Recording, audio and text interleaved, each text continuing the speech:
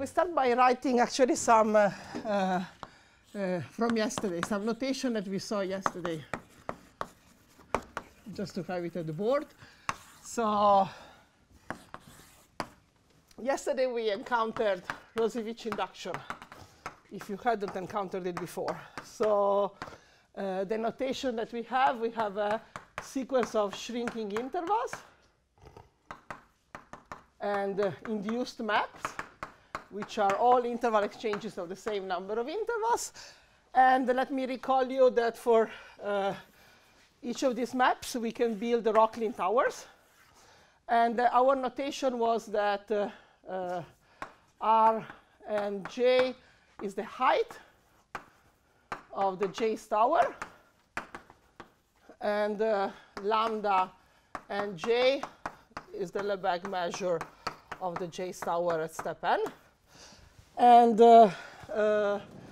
very important quantity, we had the Rauzy-Veech cocycle. So AN IJ, where the cardinality of visits of I and J to I0I up to under T,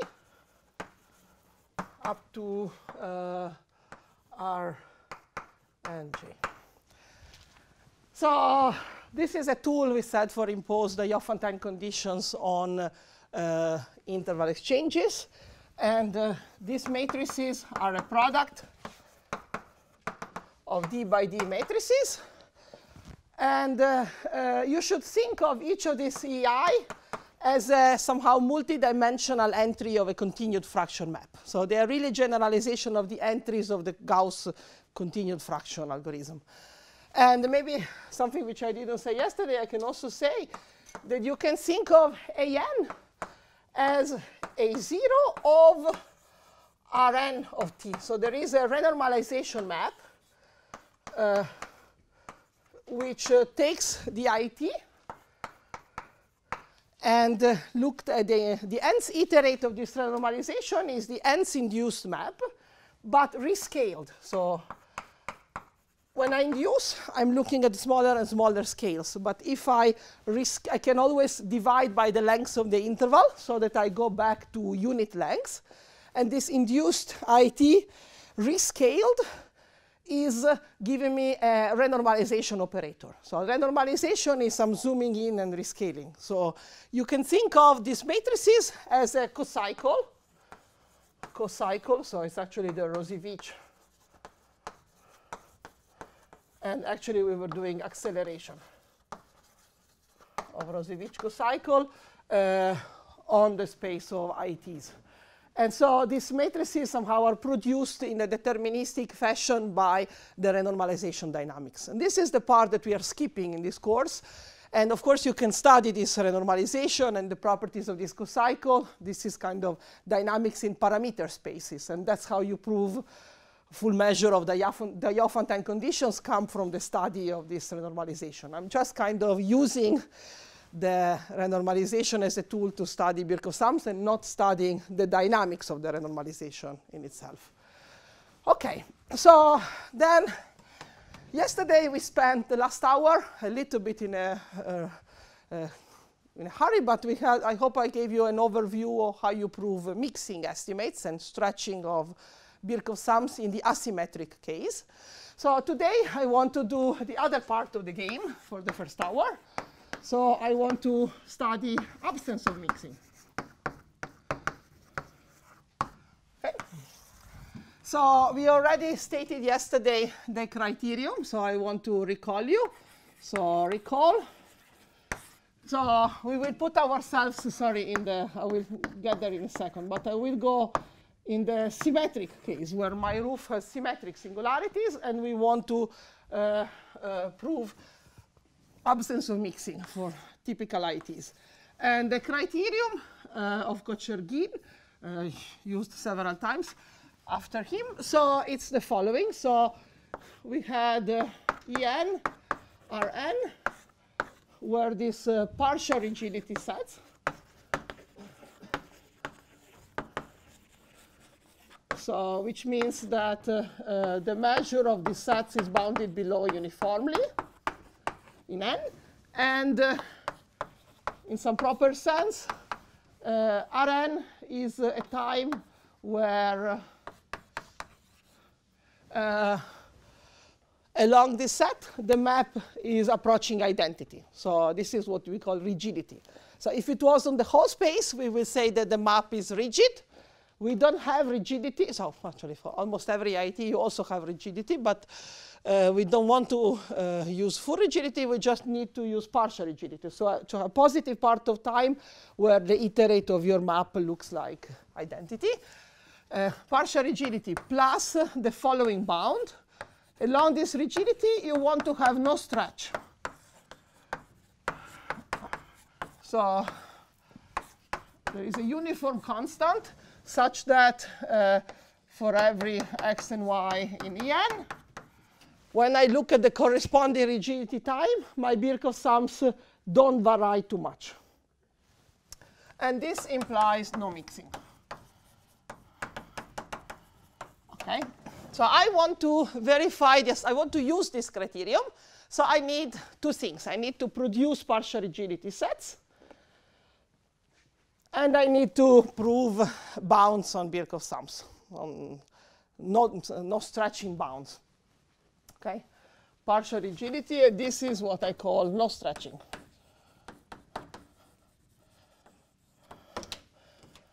No stretching, no shearing. Maybe I should write it no shearing, you see. Maybe let me write it in shearing. Not shearing along this partial rigidity. So x and y, their orbits don't vary too much. I don't see this growing discrepancy, which gives me shear. OK, so the first part. So first, I want to build partial rigidity sets and show them where they lie. And this is really, it's written in my words, but because but it's actually Katok. So Katok didn't use Rauzy-Veech induction, but essentially it's his argument. Just I'm going to present it with the towers of Rauzy-Veech induction. Okay? So it's Katok.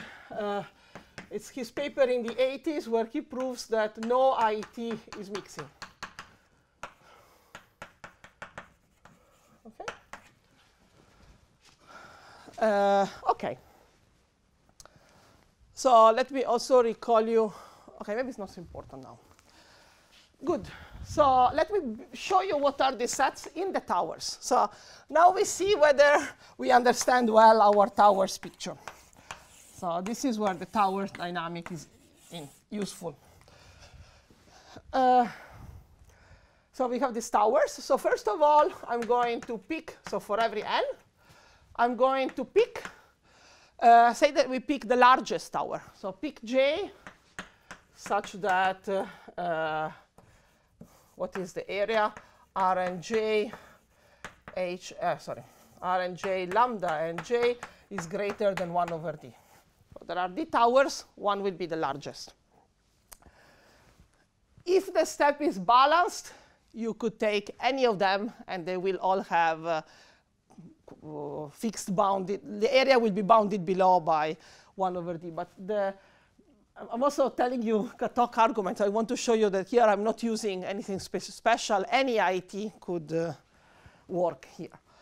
OK, now we look at, we have the, say that this is my largest. I don't know, what is in my picture largest? Let's say that this is the largest. OK, so this is my J. And now I induced map on, if I induce on the base of this tower, so I take, maybe like, let me get the color. I take this interval. It's a small interval. And I look at the Poincaré, the first return map to this interval. We said yesterday, any induced map of the IT is an IT of at most d plus 2 intervals. Okay. So the induced IT is again has d plus 2. So there exists, let me call it J continuity interval. Continuity interval for this induced map. such that the area of J is at most, at least 1 over d plus 2, the length, right? I divide in d plus 2, was J, yes. Sorry, maybe I was using the notation lambda for the length.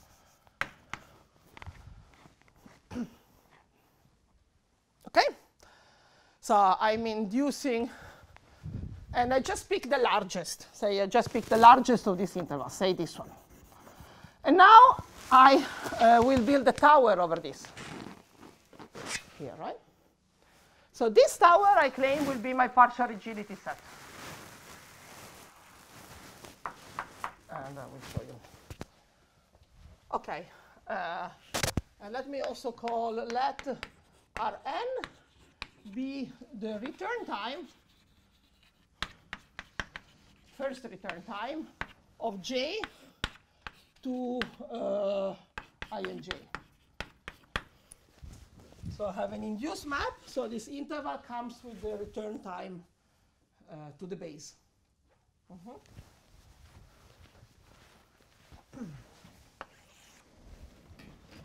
So now I can set En to be, we said, the tower over Rj. So this is the union of Ti of J for I from 0 to the height, Rnj.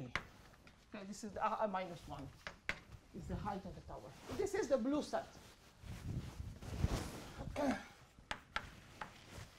I claim, claim En, Rn are partial rigidity pairs.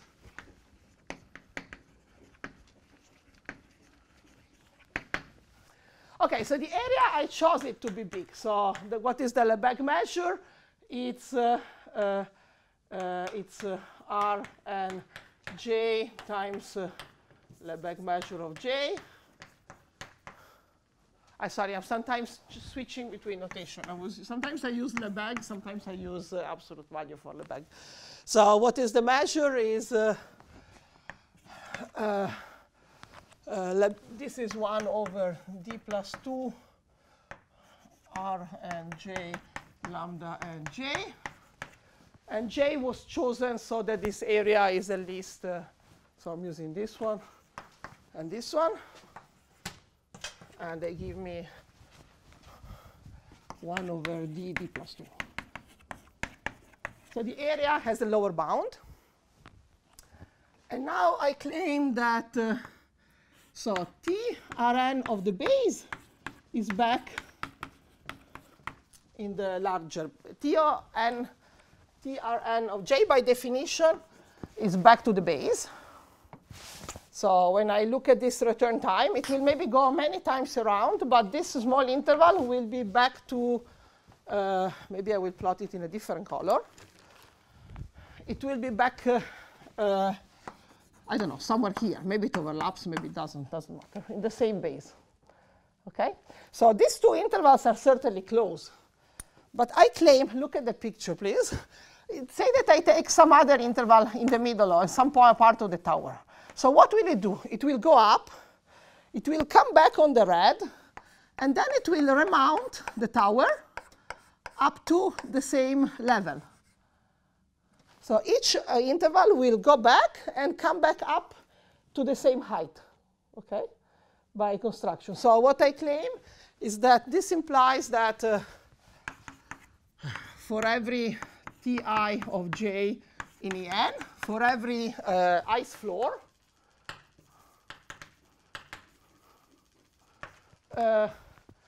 Trn plus I of J is contained in Ti of I and J. OK? And so every floor of the tower comes back at in the same floor of the bigger tower. And the towers are shrinking to 0. So this is rigidity. But the size of INJ is going to 0. And this implies rigidity. OK? So it's coming back very close to itself. Fine?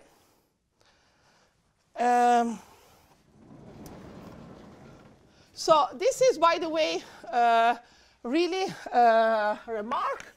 So Katok, some version of Katok proof, Katok argument.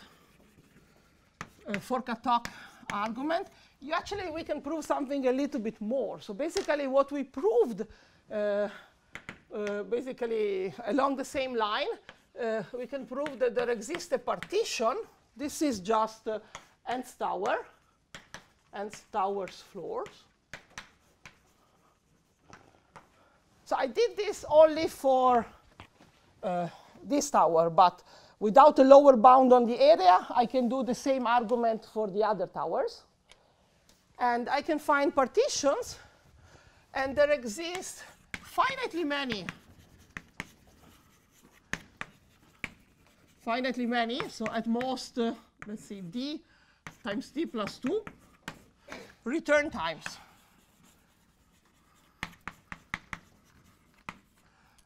Rigidity times for floors for these partition elements.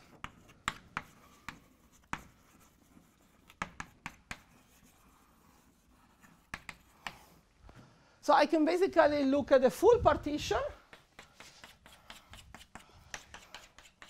Each tower I can divide into d plus 2 induced towers.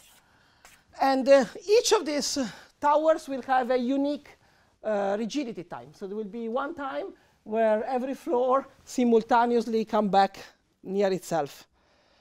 So with this is maybe you can, if you want, you can.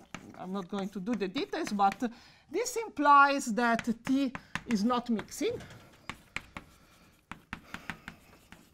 So if I give you some set A, first of all, I can approximate it with floors of towers. So I can believe that my set is almost union of floors. And then there are finitely many times for which this set, so there will be at least one of these times which will pick a significant proportion of A. So there will be a significant proportion of A which will come back very close to itself. But if a set has too much self-intersection, it cannot mix. So you can make the epsilon and delta proof. But essentially, if the set is small enough and the A intersected, some return time of A is greater than a constant times the measure of A, it cannot be of order mu A squared. It cannot be what it should be by mixing. So you can work it out, but this is essentially the full, close to be the full proof of absence of mixing for any IT. And actually, that's to advertise. So I taught in a summer school this summer at ICTP. David and Irene were TA in the school. There are lectures online on YouTube for this summer school. So I think in the very last lecture, I was doing Rauzy-Veech induction, and I did this proof with also the last part. So you can also watch the last lecture of the ICTP summer school. OK, good. So good here. So we have rigidity sets. So now it's time to do. Maybe I leave the rigidity sets are, where are they? OK, maybe I'll just rewrite this En qui. No, not everything here. OK, it doesn't matter. I think I leave the picture is there. So we'll just keep this picture and erase the board. Sorry, I cannot find. Anybody knows where the eraser? Huh? Should it be? Yeah. Sorry. Thank you so much. Couldn't see. OK. So now balance. Sorry, cancellations. So now I want to prove the following proposition.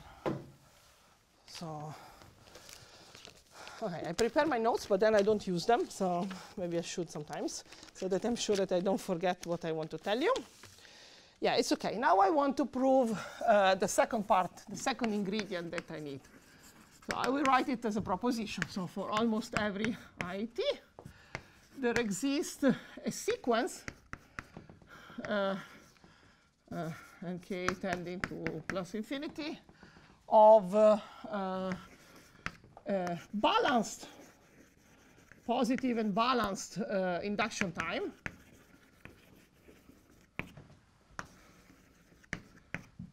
Sorry. Okay, maybe that's fine. I write it in generality.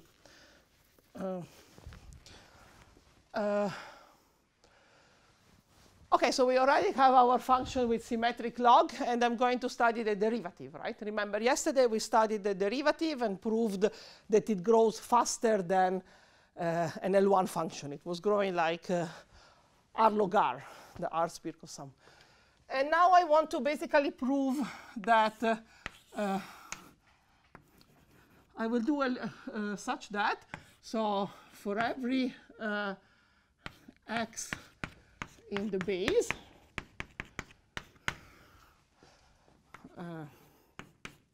I'm going to look at the Birkhoff sums up to the height of the tower. So for every 0 less than r less than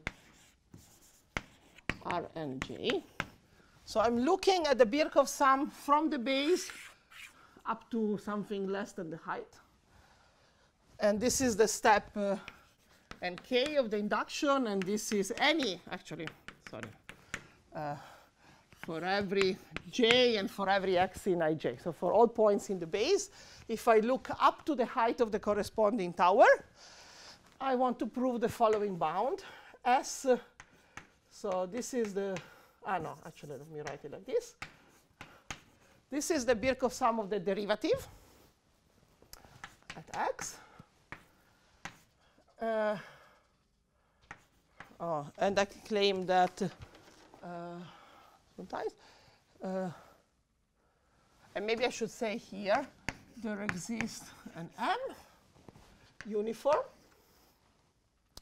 And sorry, maybe let me make a simplifying assumption. Sorry, I should have done this earlier. OK, let me just write.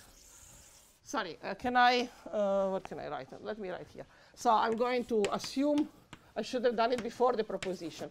So I could write the general formula, but for the whole purpose of today, let me assume that the function is simply one, it has two singularities. It has 1 over, the function is log x plus log of 1 minus x, right? So the function is symmetric log. Otherwise, I complicate my notation for nothing. So this is my function. Yesterday also, we just did one-sided, and now today we do the symmetric pair.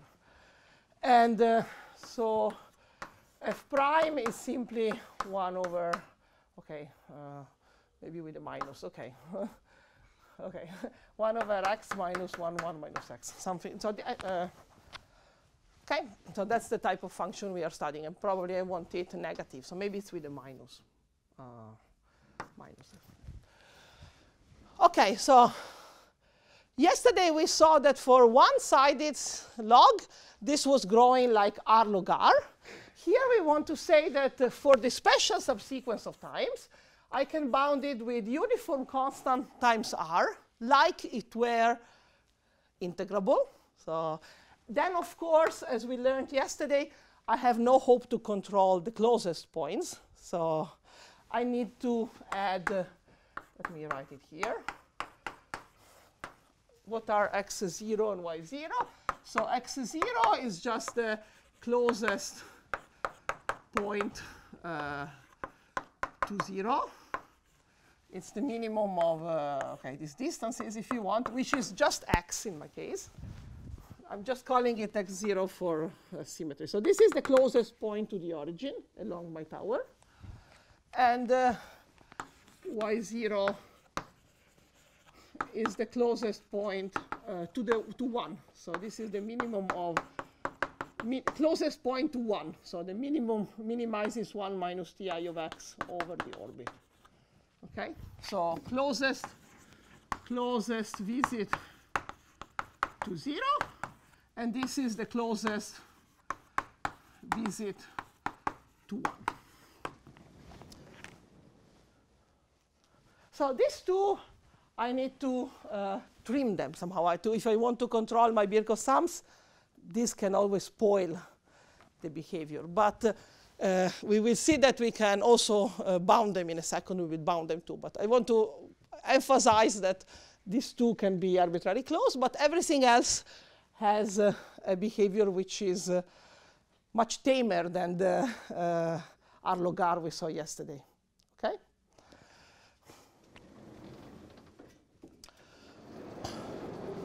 So let me try to convince you that this is sufficient.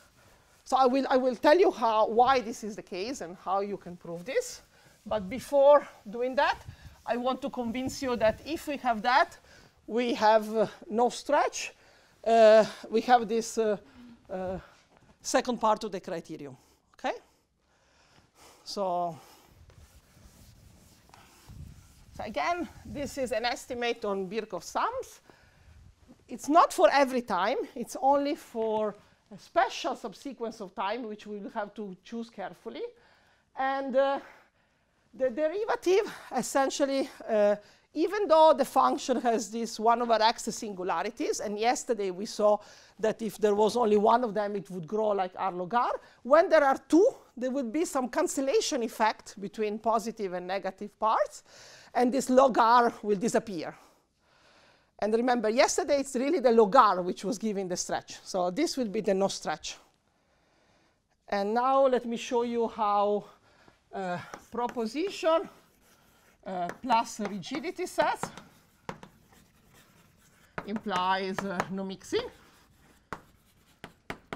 So let me conclude the argument assuming the proposition. So I will write it a little quickly because it's not my... So take the rigidity set. So take nk as in the proposition, and take enk corresponding rigidity, partial rigidity. So I will look inside my set, and I need to prove that the Birkhoff sums for any 2 points in this set, the difference of the Birkhoff sum is bounded.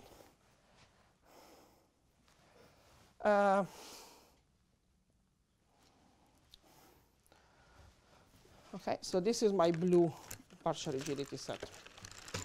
Yeah.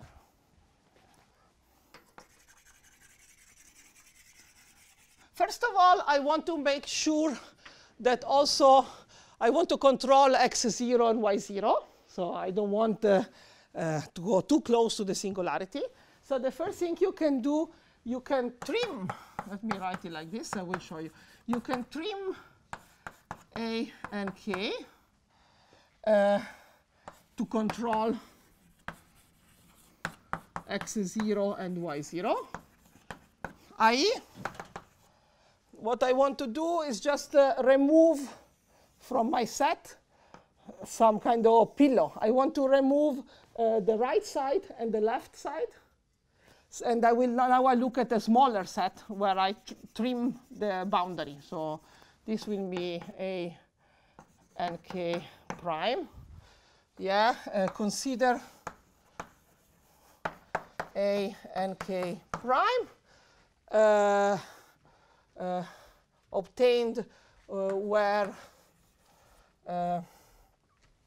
a proportion C over the, C over, what is the height? C over R and J, proportion was removed on both sides. Let me not write it too formally. And here I'm using balance. Balance is used here. Now I will explain.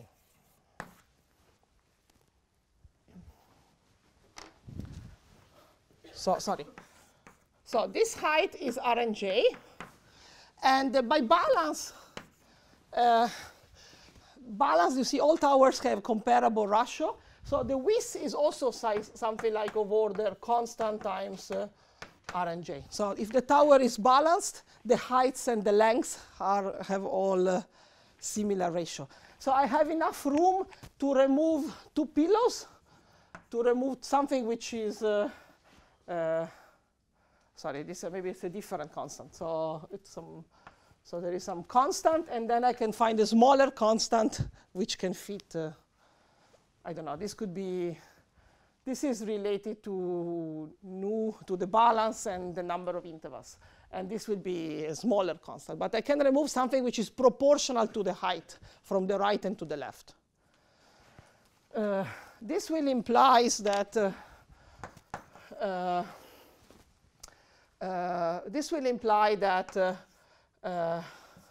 this will imply a control on x0, y0, which will be greater than something like 1 over constant R and J. So there will be some, no, sorry, sorry, constant. The points cannot go too close, neither to 0 nor to 1.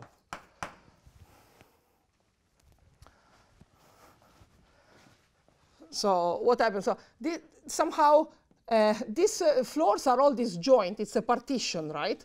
So wherever they are in 0, 1, I have this little pillow which protects me from 0, and that little pillow that protects me for 1. Okay? So I'm just removing the closest points. I think I can erase this. And now,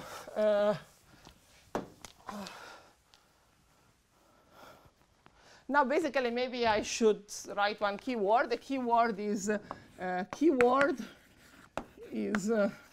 mean value.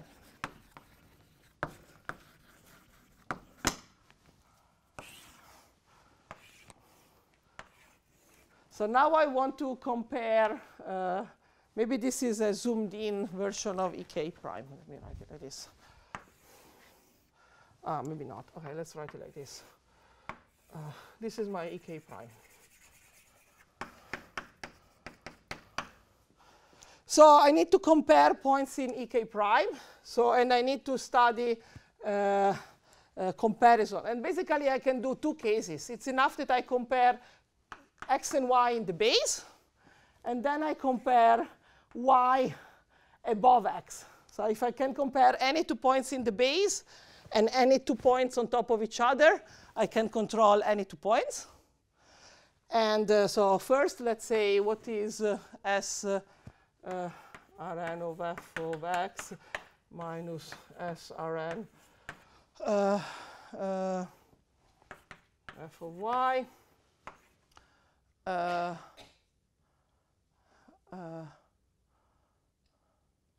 No, SR, sorry. This is R, not Rn. So basically, it's just mean value. So here I will compare, I will have something which is like M. Then the two endpoints will be like something like 2 over C, because I control them. This is the bound for the derivative. So here I'm using the bound for, here I have continuity within this set. So basically, maybe I should have one more step, sorry. So this will be less than if x and y are both in the base, If they're both in the base, you see immediately that I can just do mean value. So this is just the derivative at some point in the middle times the size of the interval. And this is less than, by the proposition, is less than m plus 2c. This is the control of x0 and y0 times Rn. And the size by balance is again something like some constant over Rnj. So this is a m prime, some big constant. Okay, so it's the right order. The derivative is of order, is at most Rn, and the base is 1 over Rn. And The other case, it's we have to look a little bit in the tower. I think I'm spending too much time on this. Look at it. What if x and y are above each other? So what do I have to compare? Maybe I need two colors. If x and y are above to each other, I'm comparing the Birkhoff sum for x, which is something like this, and the Birkhoff sum for y. What will be the Birkhoff sum for y? It will be start from y, go to the top, and then it will come back somewhere in the base and go up to the same height. Right? This is the Birkhoff sum of y. So they have one piece in common, and the difference is again some Birkhoff sum from the base to some height. Okay? So maybe I'll just look this color. So similar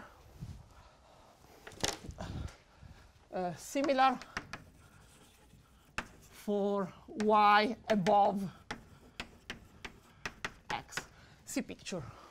So again, the difference, you will do it by mean value. So I have to compare the red, this part of the red with this part of the yellow, and I do mean value, and I use the derivative up to the sum of the derivative up to this height. Okay.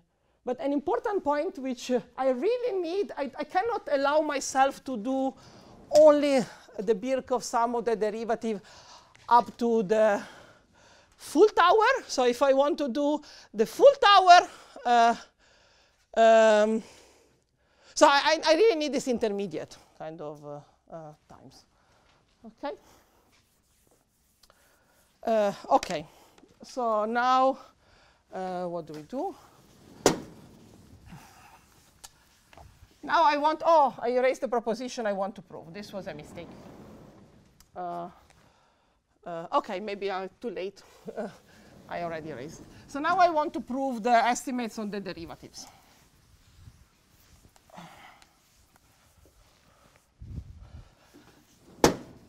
Okay, so I want to give you the heuristic argument, or why, or what do you want to prove to show cancellations. So we need somehow some finer understanding of equidistribution of the orbit points to get these no shearing estimates.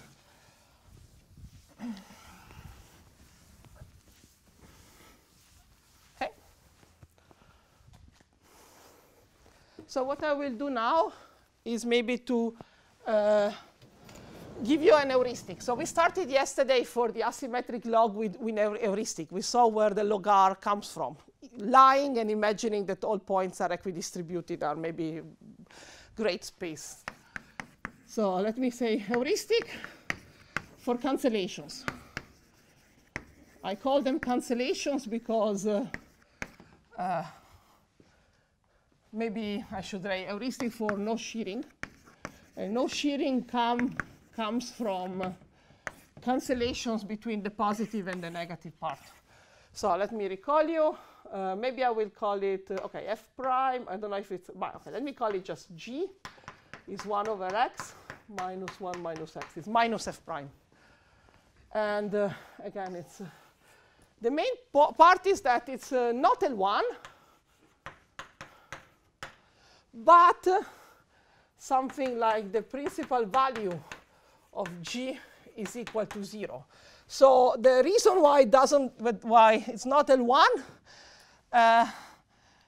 is actually, so there is a positive explosion like 1 over x and a negative explosion like 1 over x, and they are the same order. So if, for example, I look at the integral from epsilon to 1 minus epsilon symmetrically of g, this will be 0. Okay, so there are cancellations between the two parts, and that's what we need to exploit.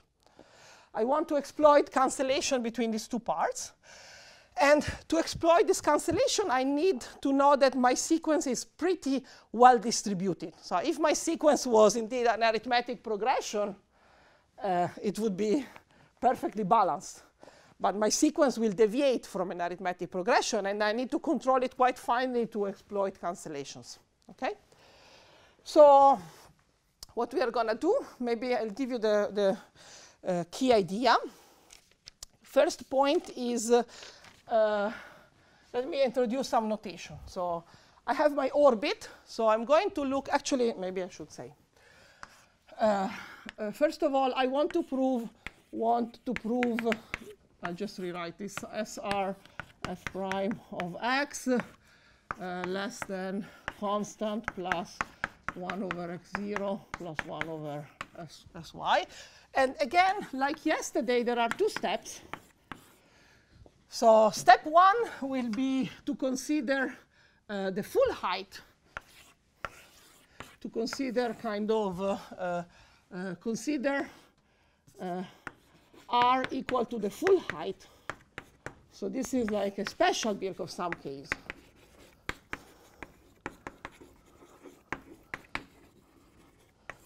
So I will need it for intermediate times, but I first prove it for the full tower. And I will only tell you this.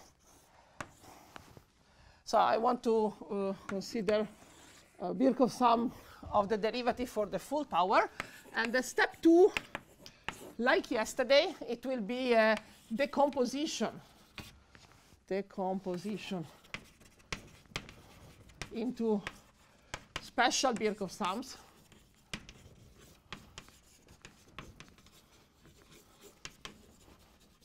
for other r. So if I have an intermediate r, I don't know, up to here, I will use full towers of the previous steps to approximate it. So if I have a full r, I can maybe decompose it into a number of full towers of a lower time, and then I can interpolate with the other full towers of a smaller time, and so on, and so on, and so on. So I can approximate another r with previous times. There is some tricky part here too, but I also don't want to. I think I'm happy if I can show you what do you do for a special Birkhoff sum for the full height. Okay? Okay. So now I'm going to take the full orbit. So take x in the base, and r will be the full height, r and j. So this is somehow the better distributed picture. So I have my point, and I look at the orbit. So the orbit will go around somewhere. But let me, for convenience of notation, I'm interested in comparing closest visits to the right with closest visits to the left. So let me relabel the points, ordering them by distance. So we are considering x dot dot dot dot up to tr minus 1 of x. Relabel points. Relabel points. And let me say so x was x0 less than x1, xi. Let xi be such that xi is the ith distance from 0. So this is x0, this is x1, this is x2, x3, and so on. So xi now are the distances from 0 in increasing order. Okay? And let me call y0 less than y1, yi. Okay, it goes to yr minus 1 and to xr minus 1. So I'm not going to label the points, but I'm going to label the distances. So y1 will be the closest distance from 1. y2, y0, y1. So yi is the ith distance from 1 in increasing order.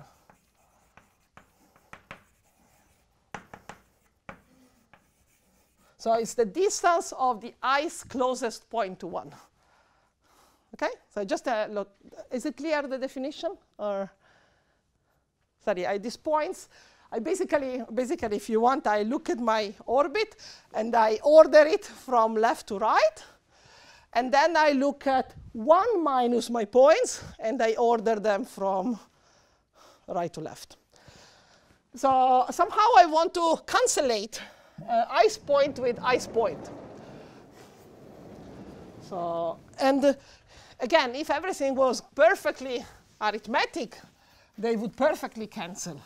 But you need to allow, of course, for some discrepancy. So I'll tell you what one shows. So if, let me show you claim. So, OK, actually, maybe more than claim. So we'll show something like this. We'll show that xi doesn't vary too much from an arithmetic progression. So we will show if everything was arithmetic, xi would be I 1 over r. There are r points. If everything has equal distance, xi would be 1 over I. So it's arithmetic plus, and let me write it like this, some epsilon I over r, some error from arithmetic. And I have to tell you something about this error. And similarly from yi plus, OK, I should use a different notation, some epsilon tilde over r. So where, and what I will show about these errors, what is key is the following, that if I sum, sorry, this could be positive or negative, so I guess I need to put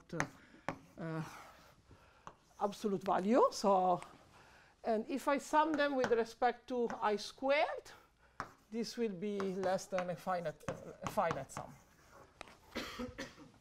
Uniformly in the induction stamp. So we will show this, and I claim that I will show you, I claim that this is sufficient. Claim this is enough to prove the proposition, to prove step 1. Step 2 I will not do.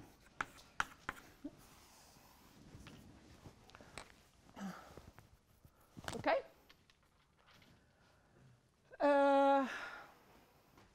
So the statement, I hope, is clear. So I'm looking at the discrepancy from arithmetic, and I want to have some form of bound. Let me convince you why this is a good bound. So proof of the claim. So I want to look at S R G of x. G is my minus the derivative is my function. So what is this Birkhoff sum? This is the sum from 0 to r minus 1 of 1 over ti of x minus 1 over 1 minus ti of x. And up to rearranging it. So this is just definition of Birkhoff sum.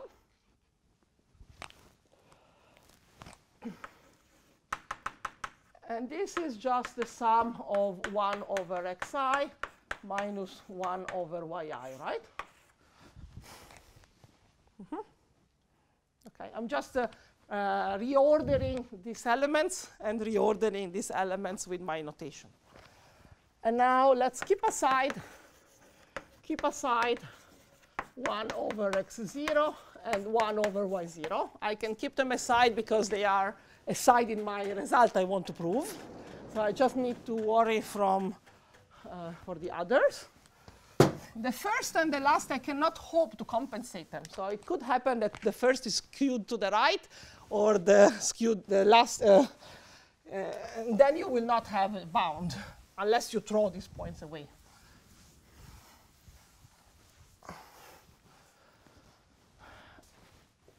And then, so what I'm estimating, I want to estimate the sum from 1 to r minus 1 or 1 over xi minus 1 over yi.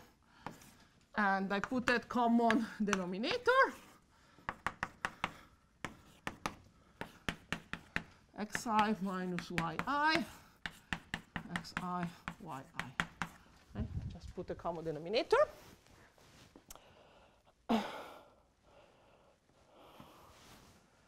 Okay.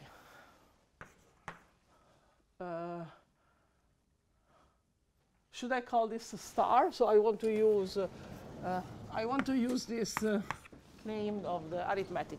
So if they are both close to arithmetic, the main order cancels. So when I look at the difference, I over r cancels. So here I have epsilon I plus epsilon I tilde, right? This is just a discrete over r, sorry, over r. What about the denominator? So you can remark that by balance, the orbit is at least some constant over r spaced.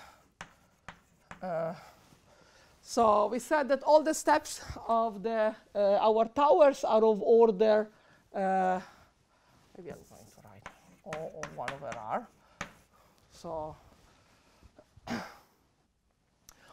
So the way you should think is that all my points belong to an orbit. They belong to some floors of a tower. And the floors in a tower are all disjoint. And the points cannot be closer than the length of the shortest floor of my partition. And all my partition is balanced, so everything is order over r, 1 over r. So this implies that both xi and yi are greater than some constant I over r. So a lower bound is of the right form. So if I put this in, the denominator becomes I squared over r squared. Okay? So each of them is times constant. Okay, the constant I can take it out.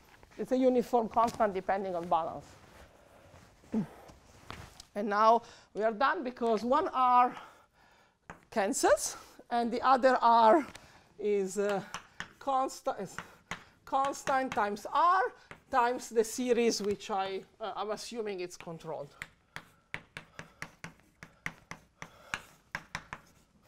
And this is assumption less than some constant, right? So I get my constant times r bound. That's the idea.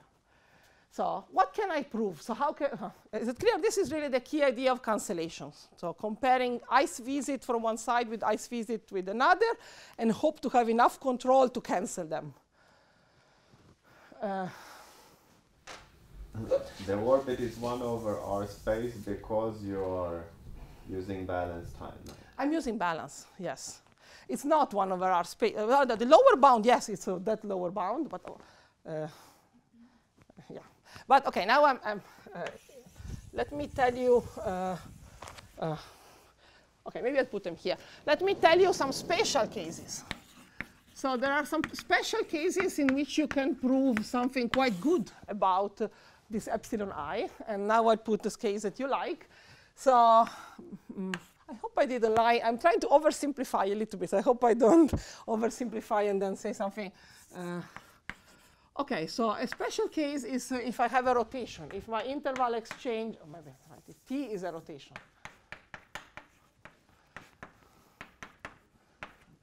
And in this case, I will take as R and K, I can take is the denominator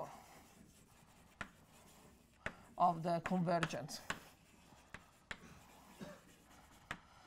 So in this case, if you can prove something very special about yi and xi, maybe you can, I'm just using my notation of ordering from the right and to the left. In this case, you can prove that xi and yi are actually just a shift of each other.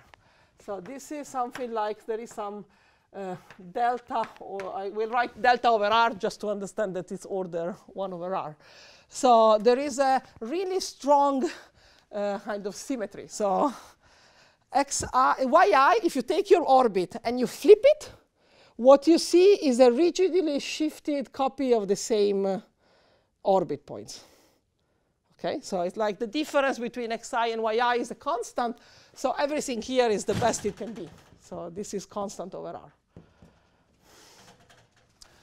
And this is indeed, there is a joint paper quite old that I have with Yakov Sinai from when I was a PhD student. And this you can prove by basically combinatorics of substitution of word combinatorics. You can understand very well the partitions that arise from rotations when you do these Rocklin towers. And you can code them symbolically. And there is some coding which is almost palindrome. So when you flip it, it looks like the same. And you can prove this very concretely. So without induction, it's just a combinatorics of word kind of problem. And there is another case, which I told you, where absence of mixing was proven well before, well, no, not well before, shortly before my general result. So there is a genus 2.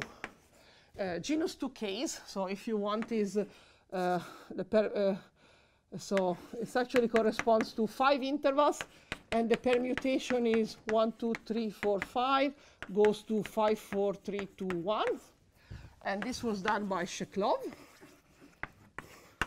And in general, you can, if you know what is hyperelliptic Rauzy class, this is something which is true for hyperelliptic Rauzy classes. And essentially, what Sheklov proves is a stronger form of control than what we have in the general case. So essentially, we also prove something like the difference between these two visits is bounded by some uniform constant over R. So there is, it's not I don't know if it's a shift, but there is a strong bound of discrepancy.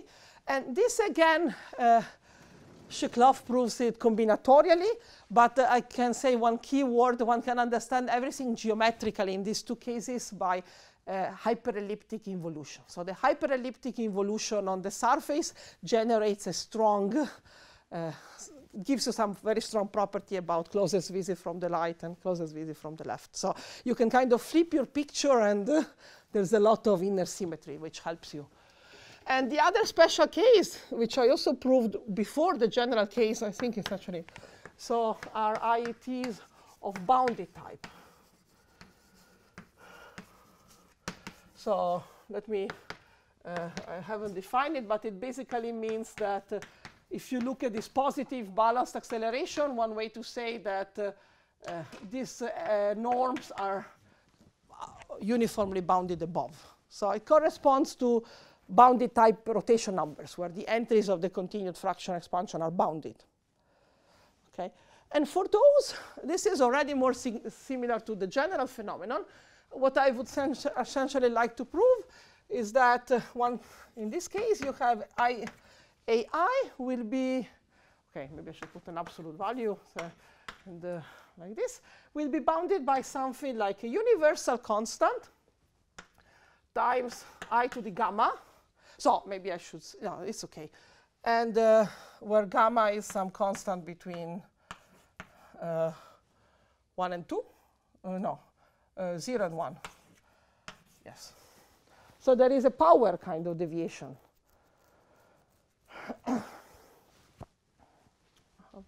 And you see, this is still good. So this is still good because this is good. Because if I look at the series of constant I to the gamma over I squared, gamma is less than 1. So this is finite. Okay?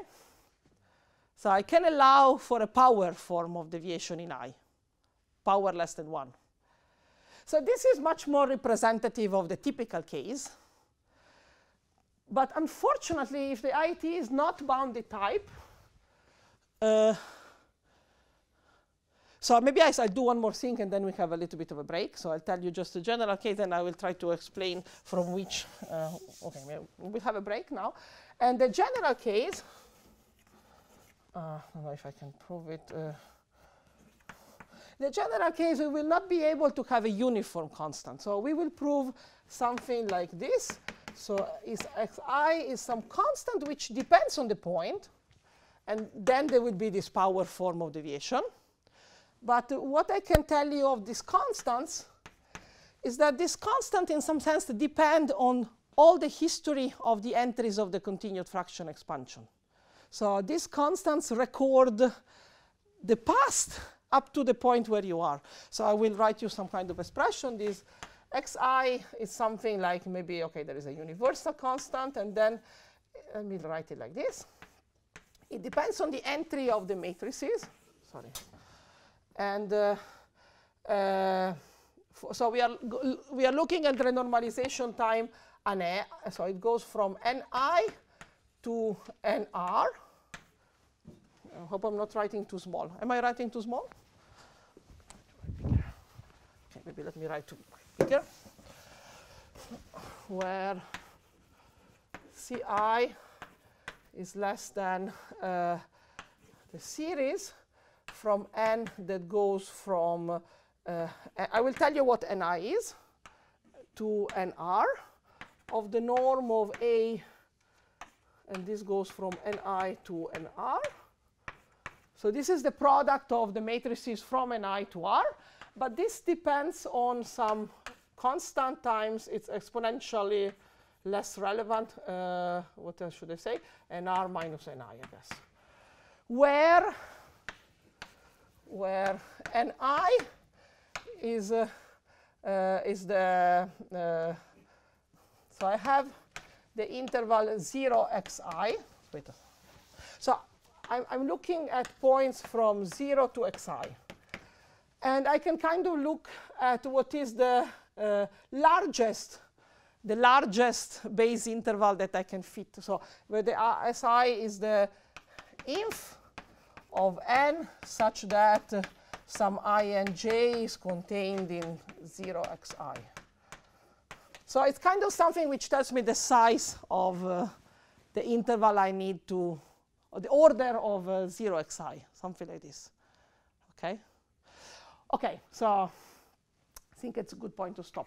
So what I want to stress is that these constants, in some sense, according to where my point is, don't depend only on the last entry. They depend on all the previous entries from the last backward. But what's kind of important is that somehow they, in a geometric series fashion. So, OK, maybe I'll stop here and continue later. And then I'll try to tell you, I want to finish telling you a little bit what are the type of Diophantine conditions you need to conclude the proof. And why do you get this type of estimates? I will tell you both things in a few minutes. OK? So first I realized there are two small errata, two small typos in what let me do some small correction that I realized. So first of all, the last thing that I wrote, I think I just noticed now, this index I wrote nr, but it should be n and n. So this is the parameter over which I'm summing. So this sum, this is the product from ni to some n, where n is something between ni at the last, and this thing increases with the difference n minus ni. So sorry, correcting your typos, remove the r index. And then I had this thing in my mind when I was writing the proof before. I think I maybe made a little bit of confusion when I gave you the sketch that the estimates on the Birkhoff sums are sufficient for verifying the criterion. I think one has to be careful. There are two things which look similar. There is Rn and there is Rnj. So Rn is in the rigidity time, it's the partial rigidity. So it's the iterate on which I come back, the small interval j in my set En comes back to the base. And I think I only discussed, when I discussed the difference, that's what you want to estimate in the criterion. You want to estimate the difference for time up to Rn, the return time. And what I discussed by doing this mean value and cases is actually the difference for a full height of the tower. So I was discussing Rnj. This is the height of the tower. So Rn is in priori much bigger than Rnj. So there is one extra step which I didn't discuss, and maybe I confused you or myself. So then you need Rn, so need plus need to decompose Rn into Rnj, and in this Rnk J. And that's another reason why we will need special times where essentially the nk entry is bounded so that there will be finitely many needed to, okay. There is a little bit an extra step which I maybe skipped. So, okay, I wanted to correct since it's recorded forever. It's better that it's recorded correctly. And okay, so we were, I hope this is really key, this argument about arithmetic and cancellation. So this may be the main idea you should carry home about cancellations in the symmetric case. But I want to conclude by saying, so we said you can get some form of bounds, but these bounds from arithmetic are quite complicated, so they depend on the point in some way. So I want to do two things to finish this absence of mixing. And I want to convince you why you can prove this type of bounds. And vaguely, I mean, at least I'll give you an idea. And then tell you which type of Diophantine conditions you need to make everything possible. Okay, so maybe I will start by how to prove something like xi is equal to I over r plus ci times I to the gamma over r. Something, that's what we want to prove, right? Plus maybe one way to write it is to write it plus big OCI, something which is big O of this, where the constant is Ci. Okay, just not to write epsilon I. It's the error, I want to estimate it like this with the constant which depends on the point and has that complicated expression. So I want to give you a hint of where the power comes from and where this expression comes from. So first of all, so you want to look at the interval II, which goes from 0 to xi. So you can revert this spacing estimate into some number of visits estimates. So I can look at the cardinality of visits of my orbit to II. So when I say visits, I mean visits of the orbit I'm considering. So by definition, how many visits my orbit makes to II? II is the ice distance from the ice point from 0. So this I know how many visits it makes to II. Huh? I minus 1. Okay, maybe I plus 1, maybe. Okay. 0 would be already 1. Okay, depends how you count them. If I put a semi-open, I think actually I is correct.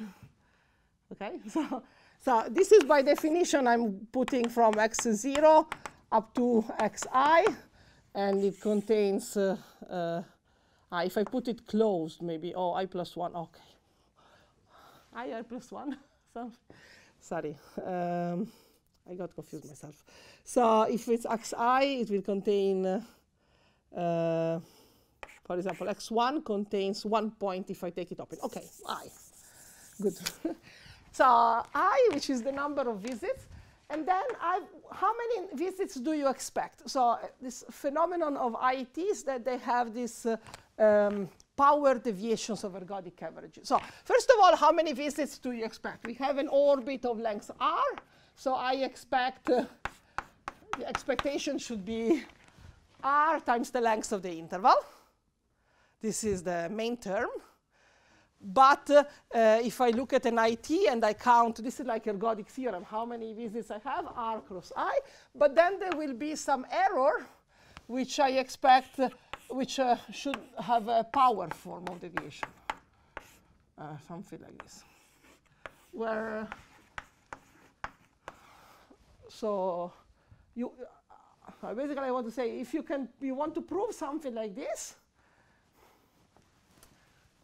and that's what you can expect for IT, that an IT, the number of visits behave like the ergodic term or the main term plus an error which is a power. Maybe I should put something like this. And if you have this, essentially, you can divide by r, and maybe you will get, that. Sorry, the length of this length is xi, the definition of the interval. So you get that xi is equal I over r plus some error, which is of the form r xi to the gamma divided by r. So I'm just rearranging the, you see what I'm doing? I'm bringing the error on the other side and divided by r. Okay? And r over xi, again, it's of order of I. So that's kind of where you get the power form of deviations. So I'm just saying that this power form of discrepancy from arithmetic comes from power form of deviations for the interval 0 xi. Did I? And so how to prove, maybe we call it star again. I keep calling star everything. So this is like red star. So the statement was that this red star is essentially equivalent to what I want to prove. And to prove red star, you first consider special intervals.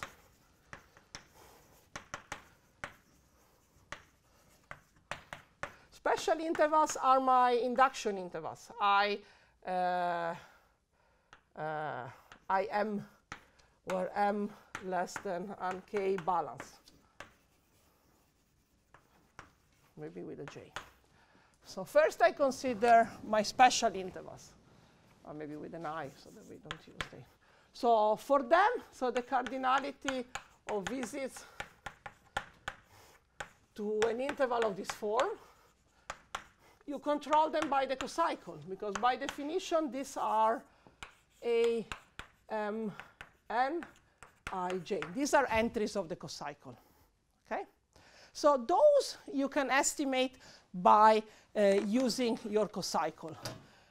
And the fact that for these intervals you have some power form of deviations is one of the very first results on interval exchange transformations. So let's say that so A, N, M, I, J will have some power form of deviation, will be something like, what is it? R times the length plus an error term, which is the power of the main term. This was essentially proved by Rauzy-Veech in a paper in the 90s. And it's this form called power deviations of ergodic averages for interval exchange maps. And then Forney proved it in the context of translation flows. So this is essentially power deviation. What I actually do, I need a little bit more quantitative form of Rauzy-Veech. So I need some estimate where this constant somehow depend only on the difference between n and m. And then I told you this, what I was already yesterday was telling you, it's some kind of Perron-Frobenius argument. So if you have Perron-Frobenius and you use this balance times to have a definite amount of shrinking of your cone at every step, then you have like a quantitative control on these deviations. So finitely many steps give you a finite gain in this power, okay? So I need proved by Rauzy-Veech plus, uniform version that I use both for mixing and absence of mixing of a result proved by Rauzy-Veech. And then, so this is again step one, and then you approximate. Then I'm going to say approximate II by special intervals.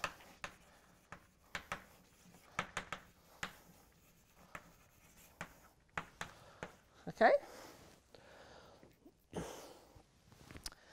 So yesterday we saw the composition of normal Birkhoff sums into special Birkhoff sums. Now we are doing something, in some sense, similar but on space. So we have any interval, and we approximate it with special intervals. And it's the composition similar to yesterday. So here you will take the largest interval, I don't know, I. This will be this I and I. So some I and I will be fully contained here. Maybe only one, maybe more. Maybe there are two of these. This is the partition and I. Then you will have a remainder. And then you will have, which is maybe of, these are intervals of the base of n I minus 1. And then you will kind of, they're floors of towers of order. And so you kind of decompose interval into intervals which are towers of Rauzy-Veech induction balance times. And when you combine step 1 for all these levels, that's where you get the strange constants. So this is what produces expression for CI. So, how many intervals of one step of this type you use would be at most a norm of it would be some norm of some matrix. It would be most of the norm of Ni. Then the number of steps of so here the entries of the matrix will come into play and will produce this complicated looking constant. Okay? So, but what's important that somehow if my interval is not a special interval, discrepancy from the average number of visits depends on all the level of Rauzy-Veech induction which enter in approximating it. So, some interval could be worse distributed than others, and this could happen because in a past time I was badly distributed. But the influence of the past is less and less important. So that's what this geometric is. So if I have a huge matrix 1 million of time ago, it can spoil equidistribution, but it should really be huge. While a badly distributed matrix shortly ago can spoil a lot easily. So they all affect, but less and less in the past. That's kind of the meaning of this constant. And this is enough for cancellations. Just to conclude, what type of Diophantine condition do you need to request in order to control these deviations? So you remember we have these complicated expressions for the constants which depend on the past. And what I want from this constant is that when I sum over I squared, I get something finite and bounded.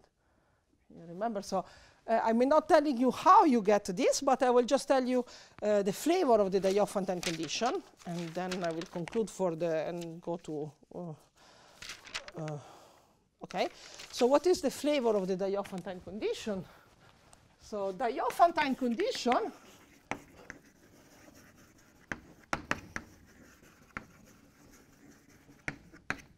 to prove absence of mixing. So my proposition 1 had an almost every IT. So I want to tell you which almost every I'm talking about are based on the following lemma. For almost every IT, there exists a sequence for every epsilon. Sorry, maybe I should put it before.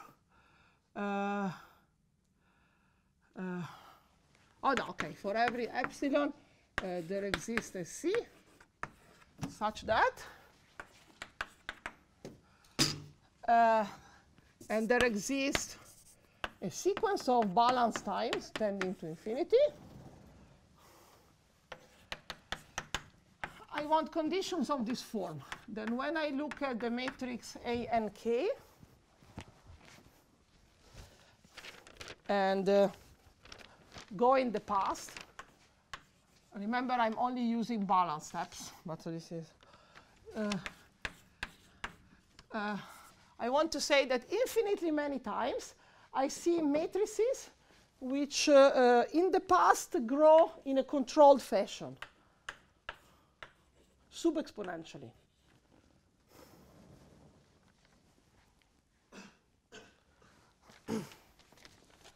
Let's see what I'm saying.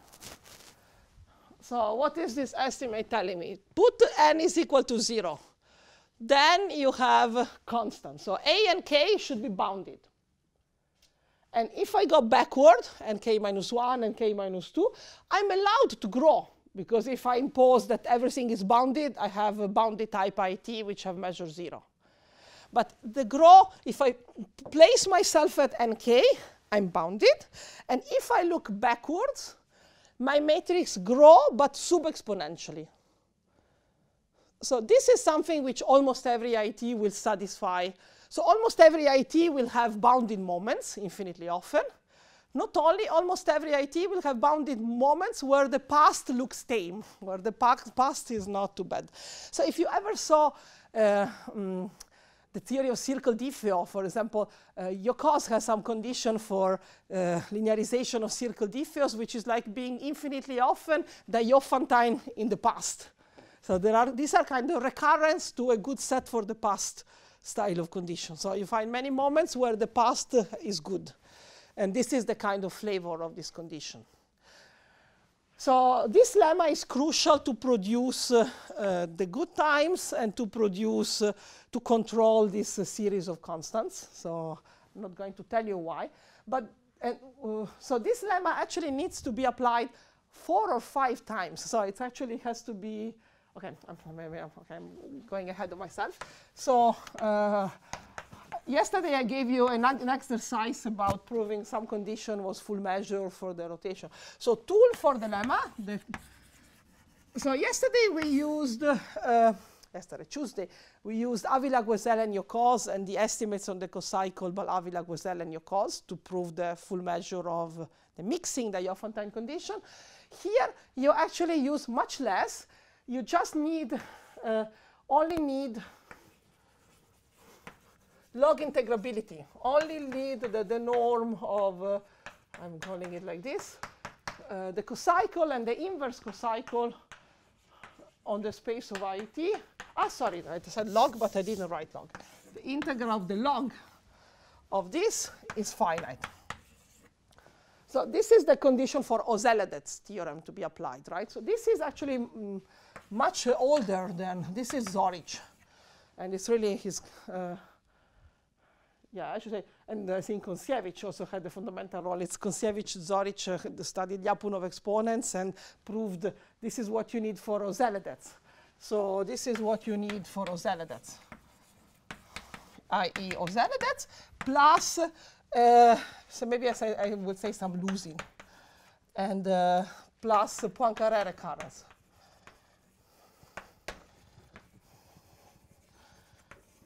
So actually, you really need the invertible Rauzy-Veech. So you need to go in the past. And you need to say, for typical IT, if I look at the past cocycle, the product grows exponentially because there are Lyapunov exponents. But the nth matrix in the past grows sub-exponentially. It's like the nth term in the ergodic theorem goes to 0 if you're... OK, you can try to think about this line and try to prove this lemma. And so for almost every IT, the growth in the past is sub-exponential. But the constant will depend on the IT. Then you want to make the constant uniform. So you do some losing.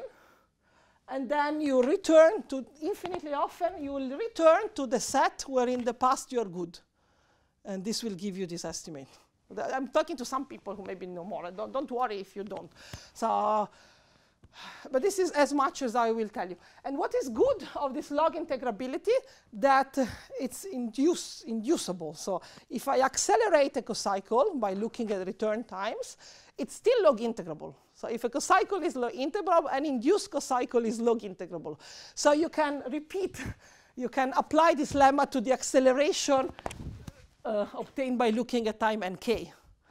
And I need to actually apply this lemma 3 or 4 times in the proof, because every time you decompose time or you decompose space, you need to look at the special times, which are a subset of the previous special times. And I think I told you a lot of what I hope you got a flavor. It becomes very technical to kind of do this proof, but the idea that you need quite a fine control to achieve these cancellations, you need quite a fine control of the distribution of your points. And again, you can see that Rauzy-Veech matrices play a key role because they allow you to estimate deviations quite well. OK. I think I'm happy. And what's happened after? Actually, it's kind of funny, because what I told you in all the course so far is already, I would say, almost 10 years old.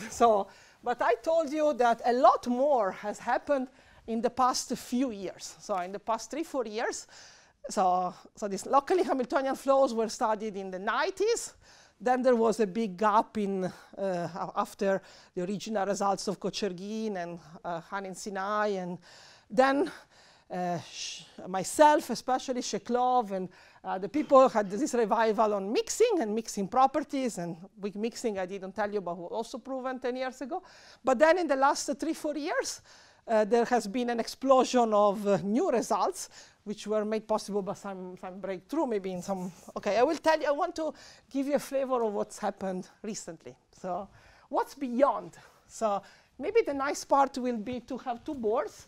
One, what's beyond mixing, and one is what's beyond absence of mixing.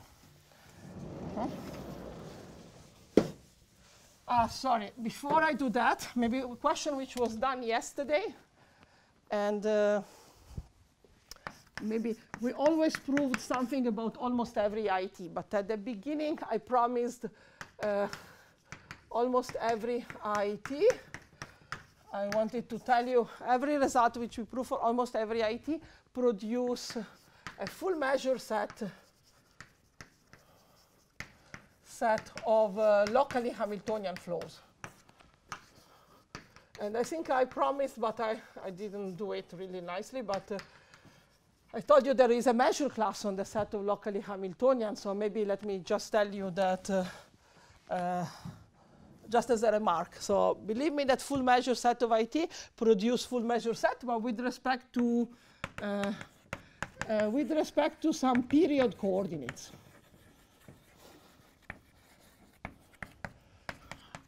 So if you have a locally Hamiltonian flow, I recall you from the first lecture, it's given by a closed one form eta. So just to finish off, so you can look at the integrals of eta along a base of absolute homology. So I will write something like this.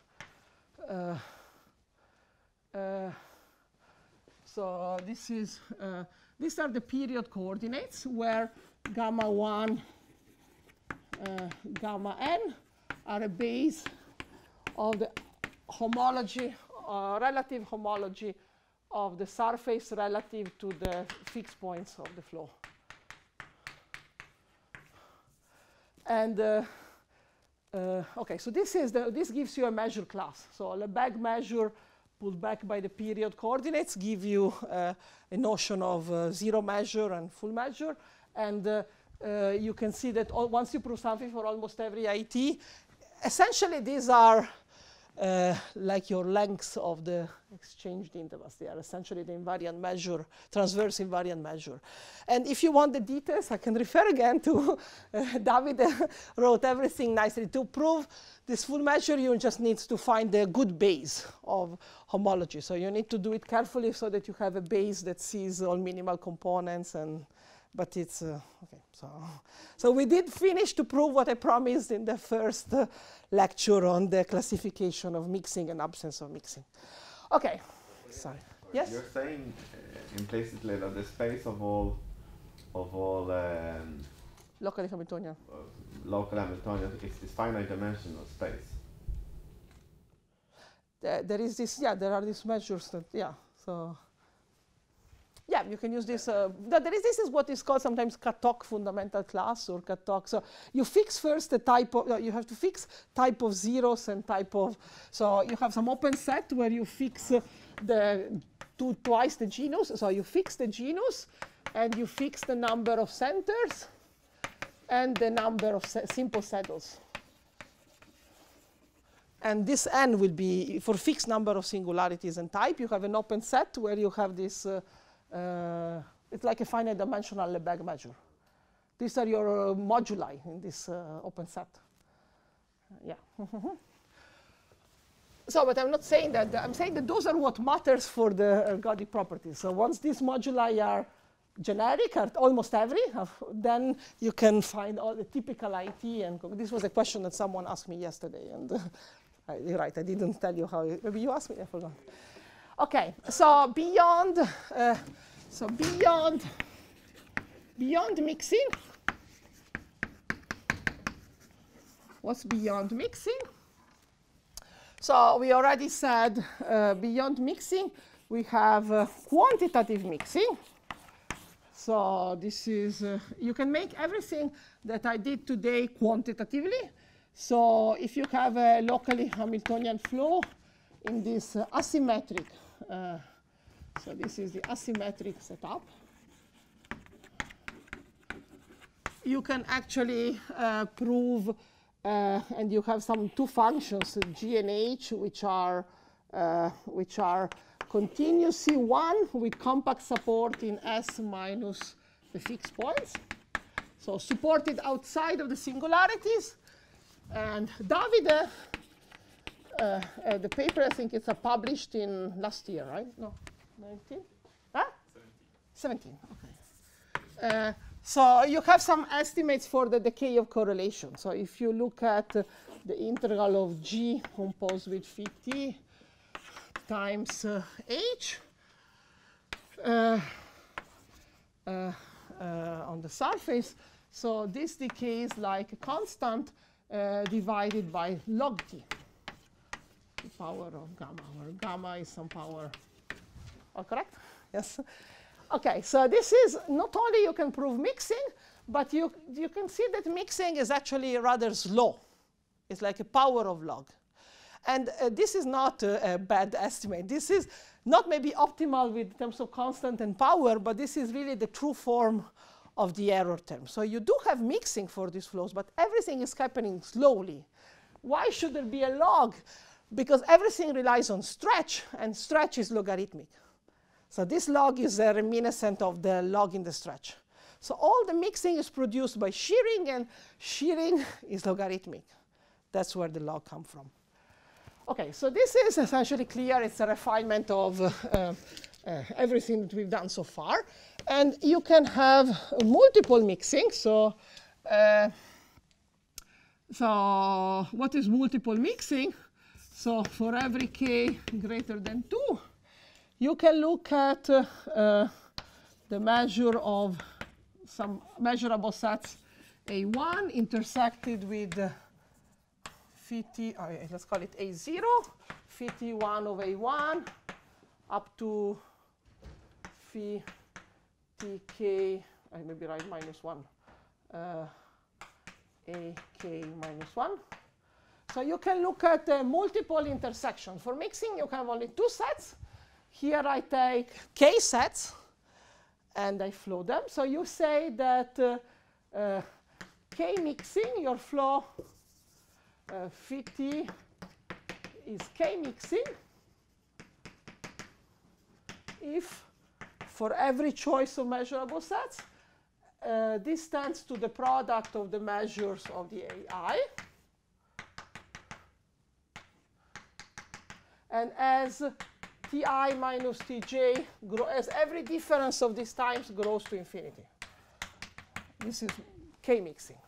So instead than 2 sets, you take k sets and you push them together. So for almost every theorem, for almost every IT, and f with asymmetric log over t,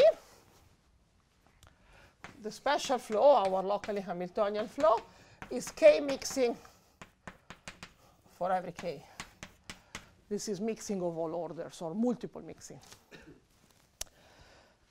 So there is a conjecture by Rocklin that mixing should imply mixing of all orders. But this conjecture is a big conjecture in ergodic theory, which is still open.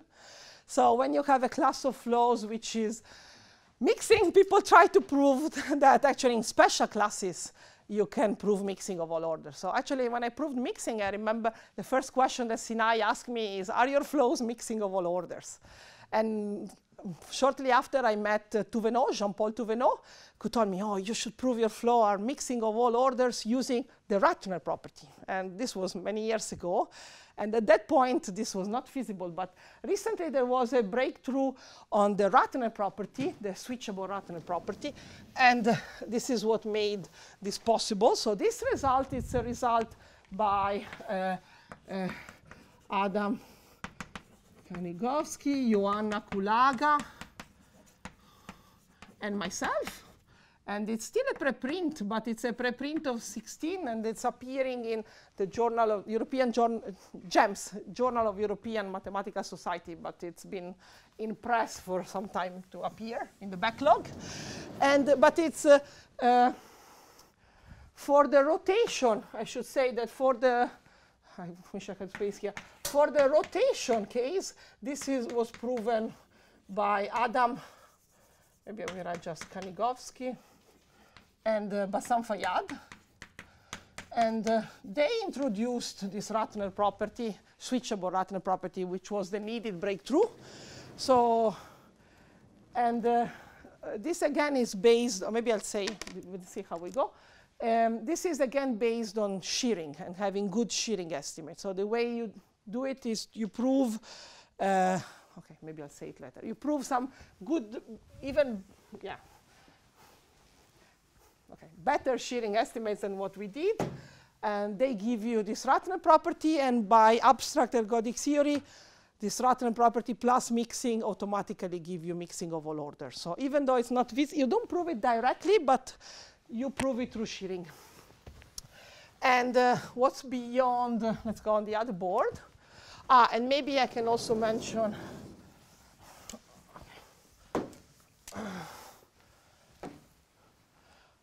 okay, maybe I should, the boards are too small. Okay, so there is another result which is in the spirit of mixing and improving mixing estimates, which concerns the spectrum. So,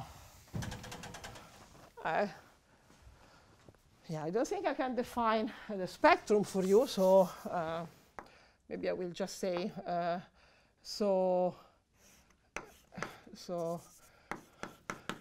this is not for the log flows, but what are called Kochergin flows. So if you take, again, a result for the rotation, and for powers, for a power type of singularity, so function of this form, symmetric power. So 1 over xl alpha, 1 minus x to the alpha, and here alpha is actually less than 1, but very close to 1. So it's very close to 1 for some maybe 1,000s, I don't know, 1 minus 1,000. And Fayyad, Forney, and Adam Kanigovsky proved that in this case the special flow has absolutely continuous spectrum. Again, forgive me if you don't know what the spectrum is, but I won't define it for you. You can ask me later. So this is kind of maybe quite surprising for entropy zero dynamical systems. And what do they really do? They actually, everything is based again on quantitative mixing in some sense. So they need to prove, let me call this CGF, these correlations. So which is based on something like this. So for special functions f which are coboundaries, you want to prove that the self-correlations are in L2.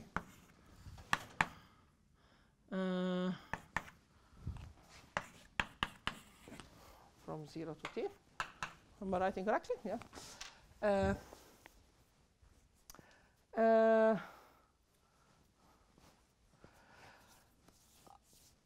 Okay, so basically what you need to do is to perform a similar mixing argument by shearing and quantify your shearing and prove some quantitative estimates on shearing. So again, even if it's not visible, but this is again a result on shearing and improving estimates on mixing via shearing. And here maybe here the decay of correlation is actually power, but it's a power which is maybe not in L2. And maybe I should just write, sorry, what did I write? I think I want to maybe just write the correlation function is in L2. Let me write C f t belongs to L2 of dt. Okay, this is what you do. What kind of singularities of the flow is it that gives rise to these kind of singularities? Yes. So this has a smooth, this maybe it's interesting to say, it has a smooth flow application, and you basically have a linear flow with a stopping point. And the stopping point, it's a, yeah, I think it's just a stopping point, but and then you can prove, yeah. And, okay. And okay, and then vice versa. This is so you can spectral theory is certainly one of the things that people in ergodic theory care about. But so the spectrum of the powers within this absolutely continuous. The other resultant spectrum I wanted to mention is about beyond, somehow beyond absence of mixing.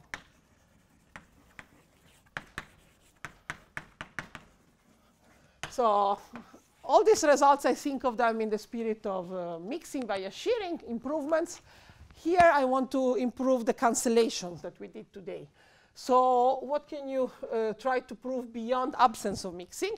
You can prove singularity of the spectrum. So you can prove, for example, again, this is fairly old, for rotations again, and function with symmetric log. So this is just a symmetric log. Shistov-Fronczek and Marius Lemanchik, I think it's 2003, proved that for almost every rotation number, the special flow, it's opposite to what we had there, has a singular spectrum. So mixing implies that the spectrum is continuous. So here we have, actually maybe they can prove more. They can, I should say, countable Lebesgue. No, Lebesgue spectrum.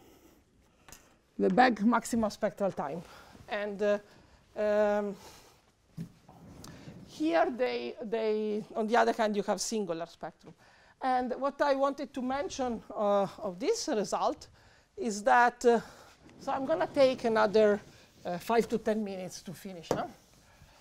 I'm taking back the 5 minutes of the break and maybe the 5 minutes at the beginning. So what they are doing here is to study. So someone asked me, what is rigidity good for, and what are, so here what you need to study, you need to find some special times, Rn. They will be Qn for the rotation, where your Birkhoff sums, and some sets Xn whose Lebesgue measure goes to everything. So not on partial rigidity, but on the full space, you want to prove some bounds of Birkhoff sums. So you want to prove so that your Birkhoff sums, you are allowing yourself, also I can also allow myself to some centering. So there are some constants going to infinity, constants there exists a sequence AN.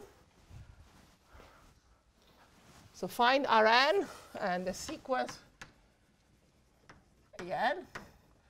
And these sequences are centralizing constants. So I can allow myself to take my Birkhoff sums, maybe translate them up and down, but the soup on my nice set should be uniformly bounded.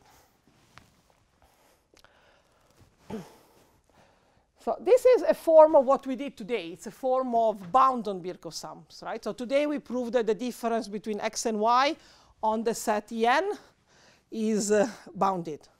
Okay, here instead of writing the difference between 2 points, I take 1 point as a reference, and it will give me An. And so it's tightness somehow. It's uniform tightness, but not on a partial rigidity, but on the full space, or something which is growing to be the full space.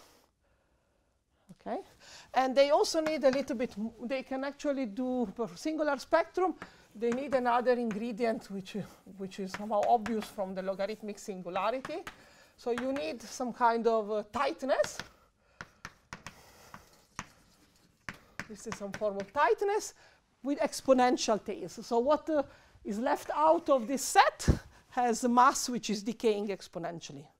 And this comes from the long singularities, which are intrinsically there. So apart from some exponentially small mass, everything is in a tight part of space. So you will see that this is a refinement of absence of mixing. So we have singular spectrum and continuous spectrum, absolutely continuous spectrum. And this result, we are working currently with Adam and Krzysztof and also Chaika gave, at least in one case, a contribution. So we are trying to extend it to IT. So we want to prove that absence of mixing that I showed you today actually improves to a singular spectrum.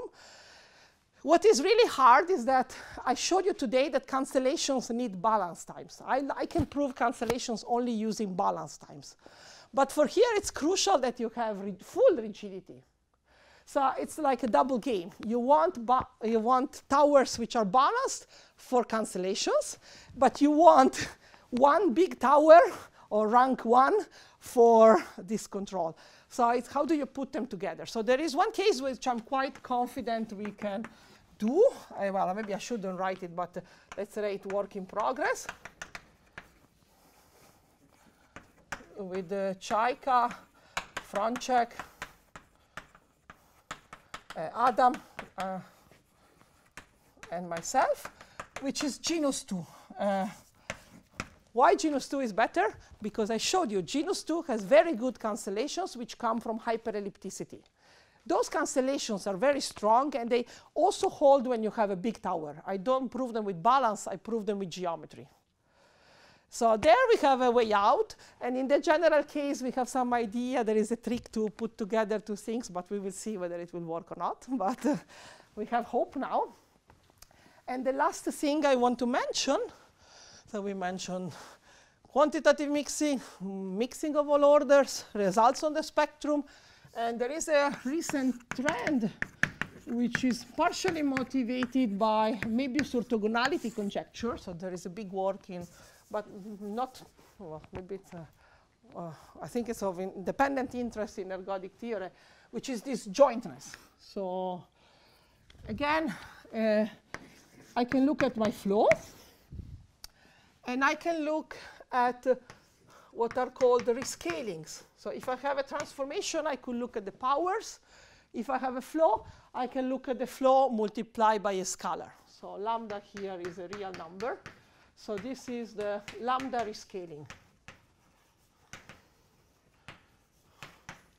So it's just a rescaling time linearly. Okay? And for certain flows, like for the horocycle flow, it's entropy zero flow, if I rescale the horocycle flow, the geodesic flow intertwines the horocycle with the rescaling. So in some examples, all the rescalings are conjugated to each other or isomorphic to each other. But what I would like to conjecture, I don't know if it's maybe bold, but my feeling currently is that among parabolic flows, the fact that these rescalings are conjugated is kind of a rare phenomenon. You shouldn't expect it, but I would like to try to convince myself that it's more typical in the parabolic flows to prove that these two flows are disjoint. So this symbol orthogonal here means disjoint in the sense of Fürstenberg, or also spectrally disjoint maybe, but in disjoint in the sense of Fürstenberg. And this means that there are no common joinings, common, non-trivial. And again, forgive me if you are not an ergodic theorist and who works with joinings. I can give you the definition of joining later, but I just want to picture some. So joinings are this measure on the products, which are invariant by the product flow and have the correct marginals. Okay, so this is the notion which was very much introduced by Fürstenberg and has powerful applications in ergodic theory, the ergodic theory of joinings. So maybe let me put this is the definition, disjointness of rescalings. Let me say that the flow has the disjointness of rescaling property. If and only if, maybe for all lambda, or maybe for almost every lambda, T is disjoint from T lambda. Okay? And two recent results in these directions are, on one hand, a result by Adam, Marius Lemancic, and myself. We proved in the asymmetric log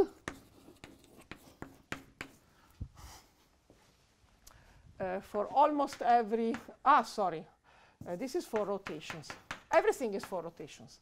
For almost every rotation number, we have, let me call it disjointness of rescaling. dr. So this property is true for these are Arnold flows, asymmetric over rotation. For almost every Arnold flow, we have this disjointness of powers. And this implies something about disjointness of powers is sometimes used to prove Möbius orthogonality conjecture. So this is a very recent preprint. So it's a preprint of November last year, October last year. And also Adam, and maybe I should write Berg, and Adam Kaniukowski, they also proved the same result for also for rotations, but for symmetric log. So both symmetric and asymmetric log, maybe I should write R alpha. Again, for almost every alpha, you have disjointness of rescaling.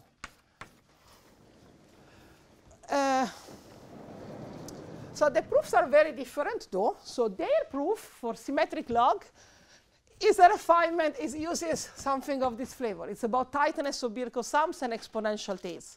So by exploiting the exponential tails of this picture, they prove actually spectral disjointness even. The proof of myself with Marius and Adam, instead, it's in some sense a refinement of the mixing estimates. So, okay, maybe allow me the last 3-5 minutes. And I want to say, so the last ingredient. So in some sense, multiple mixing, mixing of all orders, and this disjointness of rescaling for asymmetric.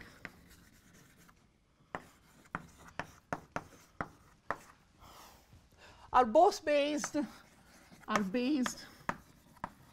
on some form of quantitative shearing.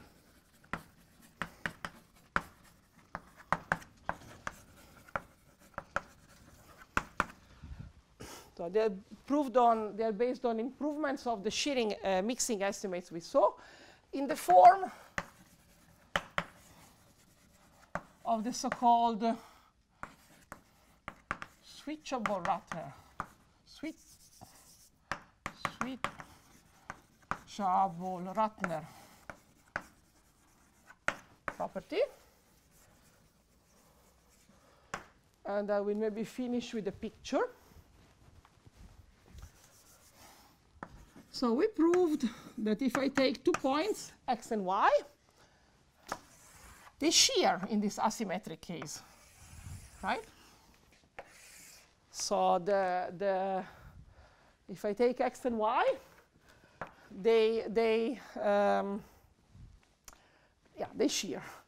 So what you can do is you can kind of wait until this shearing is actually of size 1. And say that it took you some time, capital T, to get to shearing 1.